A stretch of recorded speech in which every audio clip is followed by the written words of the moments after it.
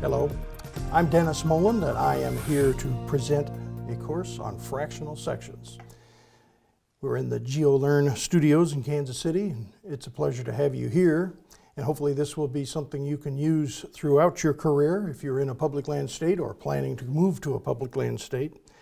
This is one of those subtopics that can be rather complicated, but yet it's a situation that comes up enough that I believe that most surveyors in public land states need to know this and understand this, or at a minimum know where it is in the manual and have reference perhaps to the materials that you get through this course to be able to make sure you do things right in that situation. So we're here to talk about fractional sections, and let's set some course goals for ourselves then.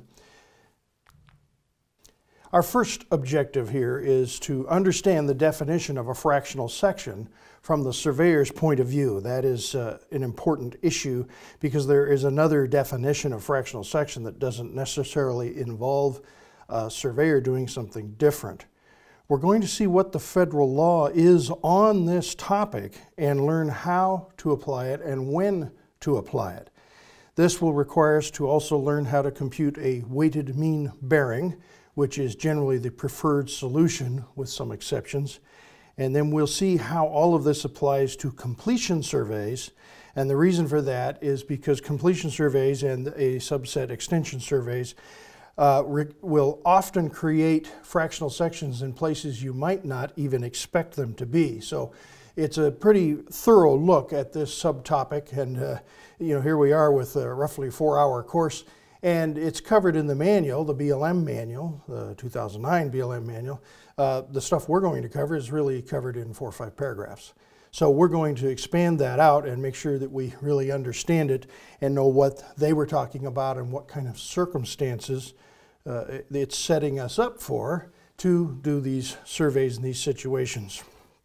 So the subdivision of fractional sections, it comes from the 2009 manual, that's the current manual, but it comes directly from the Act of February 11th, 1805. And I throw that in because in some parts of the United States in the public domain, we have surveyors that are in older states that pre-existed the BLM, which that was 1947-48, but pre-existed the General Land Office putting out manuals. And so some surveyors say, well, the manual doesn't apply in my state because my state was done before all that happened. Well, I understand that reasoning, but understand we're not talking about what's happened to the land after it went to patent. We're talking about how was it described and what was the intent of the government when they issued the patent.